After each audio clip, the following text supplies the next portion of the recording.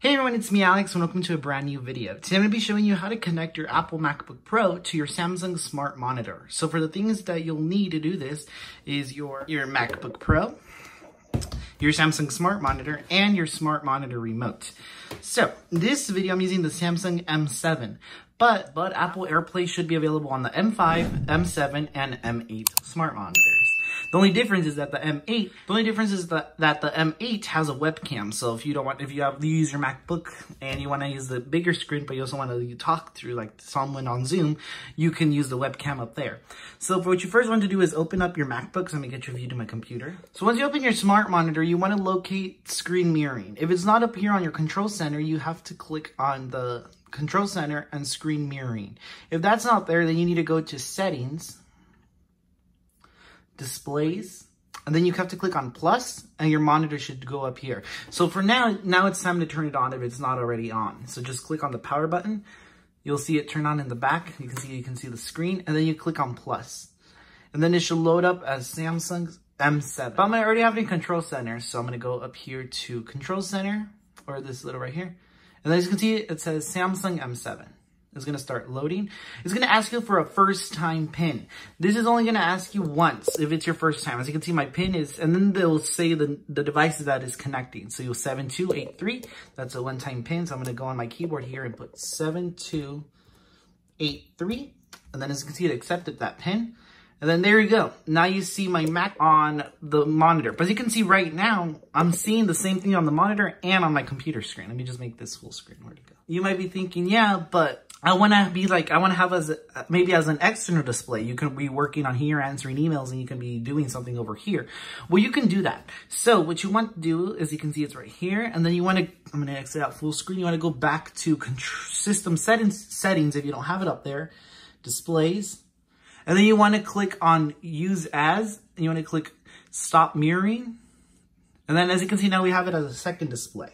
So right, I'm going to do mirroring again to show you. If you already have it up here on control center, you want to click on control center. You want to click on screen mirroring, and you could use as separate display.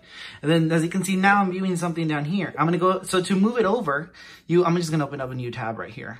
And then I'm going to click on Google. If you want to say, I want to watch YouTube down here and I want to be doing emails over here, you hold it and you drag it over to the screen. As you can see, you'll see it up there, and just let it go. And as you can see, it opens up the tab right here. So as you can see, you'll see it up here now. It's right here while I'm doing something down here. So for an example, because this monitor also has built-in speakers, your audio is now being passed to the display. You want to click, if it's not being passed to the display, let's zoom in. You want to click on the speaker icon, and you want to click on Samsung M7 or M5 or M8, just depending which one you have.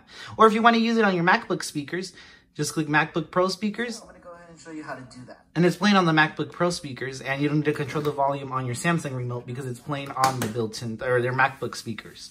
But you can see it's still playing over there. You still see the screen.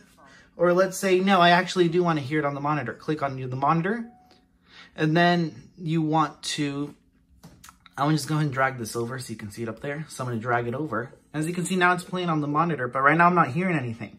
So that's because you need to use the volume on the remote. So I'm going to go up. Or you can also do this with a wireless mic, a wired microphone. So as you can see, now it's playing on the monitor. Turn it off on iPhone. If you select, you have to select microphone, even if you. So as you can see, now it's playing on the monitor. And that's pretty much it. You just move it around, and you can have two screens or mirror the same display if you'd like. So as you can see, that's pretty much it. That's how to connect your MacBook to the Samsung, to a Samsung Smart Monitor. Thank you for watching. I hope you found this video helpful. If you did, please give this video a thumbs up, subscribe, and turn on the bell so you can get notified every time I post a new video. Thank you so much for watching. I'll see you guys next time in my next video. And make sure to follow me on social media and check out my website.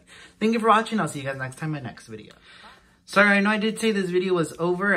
My PC, the PC that we have connected, turned on. But if the monitor does not show up as an option for you, you want to make sure you have enabled Apple AirPlay and are connected to your Wi-Fi network on the monitor. To check, go to the home, get your remote and push on home. You want to navigate to settings all the way to the left. And then you want to make sure, you want to go down to general. You want to click on network and make sure that your network is connected. As you can see right now, we're connected. If it is connected, but it still doesn't show up, you want to go down to Apple AirPlay settings. You want to make sure it says AirPlay on. If it is not on, then that's why it does not show up. So hopefully these troubleshooting tips will help you get your Apple AirPlay started. Thank you for watching. See you guys next time in my next video. Bye.